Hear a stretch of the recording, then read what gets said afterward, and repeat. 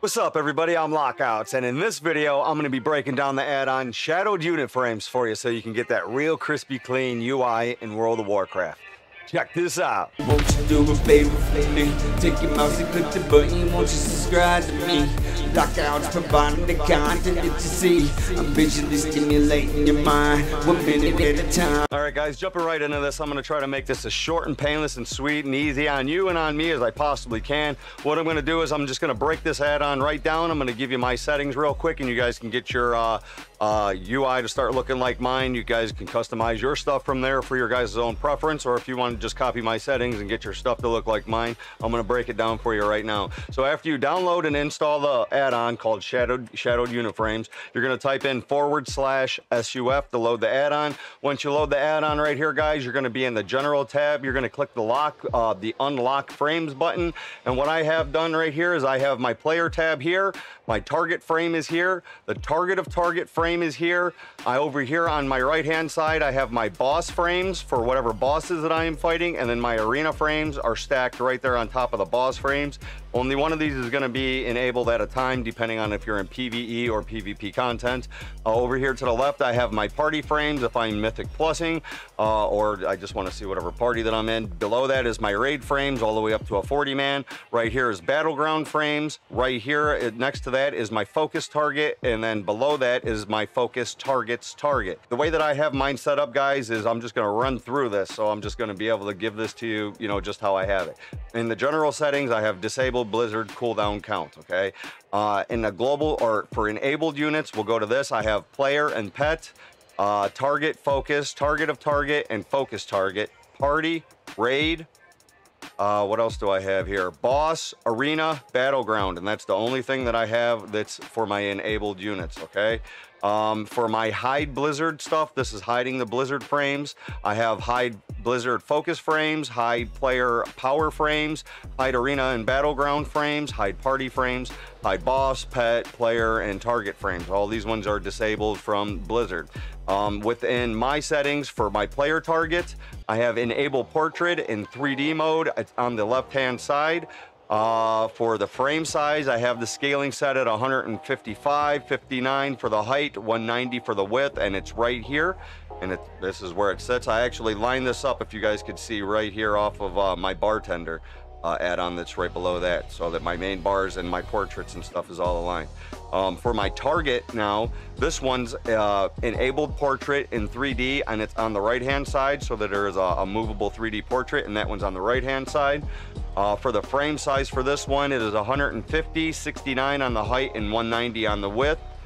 For my focus target, there is no enable portrait or anything like that. Positions on the left. For the frame size, it's 140%, 35 on the height, 120 on the width, and this is the size of the focus target. And then for my focus target, so whatever my focus target is targeting, I can see it. That one there, no enable portrait or anything like that. Scale is just 100%, and it's right here where you guys can see the little skull icon. This is whatever my focus target is then targeting.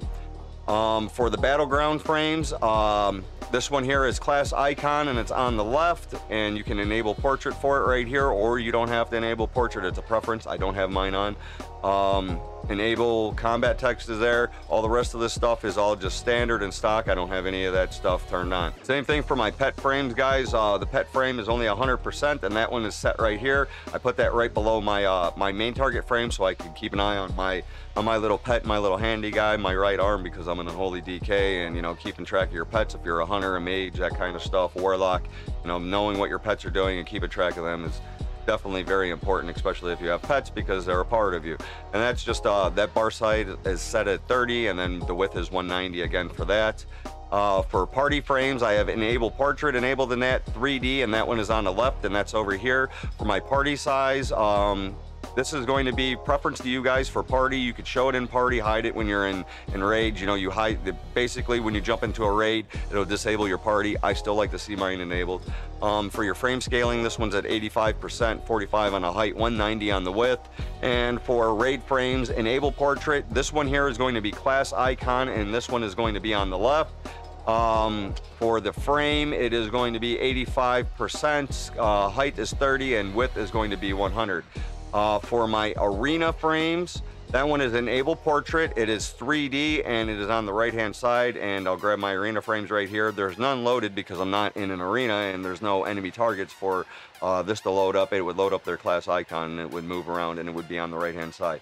Now you can, when you get into arena, you can have this like set up to where it is like right here if you guys want. When you have your arena frames set up right here and you guys are running strictly arena, the ability to keep your eye centered right here in your screen means that your eye is not traveling to this corner, down here to the bottom, over here to the right, and then going back here. The quicker that you're able to assess what it is that you want to look at and then get back to what is actually the main action, the faster that you're going to have reaction times and the better that you're going to play. So sometimes, depending on if I'm playing and pushing topper tier content and I'm playing threes, usually only when I'm playing threes, I'll have my arena frames moved to right here. That way I can simplify what's going on with my arena frames, and they're right here more into my center line of vision. Other than that, they sit right over here, right where the boss frames is. Boom, bam. And for boss frames, guys, that one I don't have portrait enabled at all. Frame size on that's just 140 for the height and 160 on the width. Okay, and now going back into my targets and my player frames. So on my target frames, guys, this is going to be the most important. That way that you get your buffs and their debuffs to stack that's above them. On your targets frame, we are on the target right now, so target frame, again, scaling's 150, 69 height, 190 on the width. For the auras, guys, the way that you want this one set up is buffs. You want the positioning, you want it to be on the top for buffs, okay? And then for debuffs, you want positioning to be anchored to buffs. So your debuffs, the positioning is going to be anchored to the position of the buffs. The positioning of the buffs is on the top. That way you have your buffs right here. You see what buffs are on the target, and then you have the debuffs that are anchored to that, and those stack accordingly right to each other because they're anchored to each other. And again, the same thing is going to go for player frames for your auras. On the buffs, the positioning is going to be on the top, and for the debuffs, the positioning is going to be anchored to the buffs. So you have your buffs here, and then whatever debuffs are on you are above that, and those are slightly bigger. Icon size is going to be 16, guys, for all of these auras on both player frames and target frames.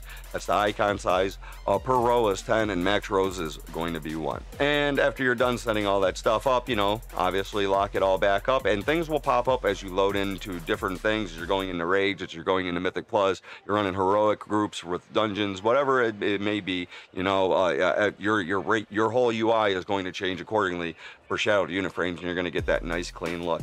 If you guys are wondering what add-ons that this is right here to complement the rest of my UI, this is details for a damage meter and healing meters, and the center right here is called Bartender, and then right here this is a Luxio script from Weak Auras. Okay. And again, if this has helped any of you guys out, you know, by all means, click all the little buttons, like, follow, subscribe, smash that like button, guys.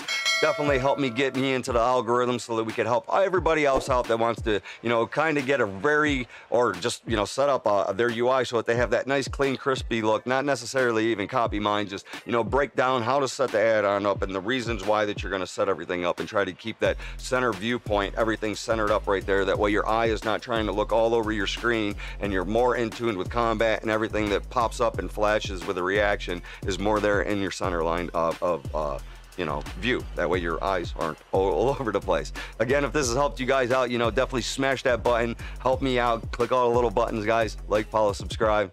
I'm Lockouts. Peace. Won't you do a favor for me? Take your mouse and click the button. Won't you subscribe to me?